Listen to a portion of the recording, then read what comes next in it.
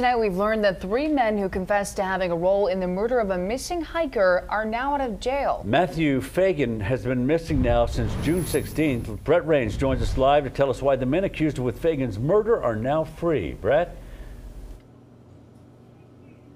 Michael Snelling, Tyler Leverett, and Charles Shamblin were behind bars for a year here at the Sequoia County Detention Center. But all 3 have been released because the district attorney said there was not enough evidence to convict them in court. Matthew Fagan has not been seen since June 21st, 2016, when he went hiking with friends at Cadle Creek near Lake Tenkiller. Did you murder Matthew Fagan? No comment. A few weeks later, those friends were arrested. Michael Snelling, Charles Shamblin, and Tyler Leverett were behind bars without bond, charged with first-degree murder. Each one of them had confessed that they had part of the disappearance of Fagan. After searching the woods and using divers and sonar to search Lake Tenkiller, Fagan's body was never found.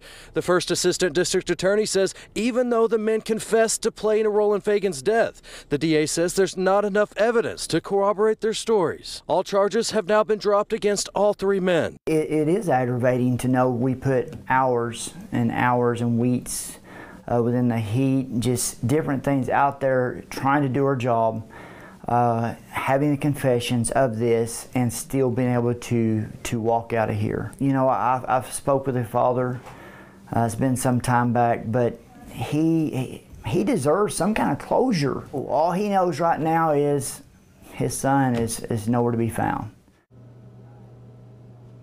And out of those 3 men today, I was able to speak with Charles Shamblin, but today he did not want to talk on camera. And I'm also waiting to hear back from family members of Matthew Fagan for their reaction. And right now that we can tell you that there's a 24-year-old woman who's been behind bars here since February. She's accused of being an accessory to murder. Right now, it's not clear if or when charges will be dropped against her.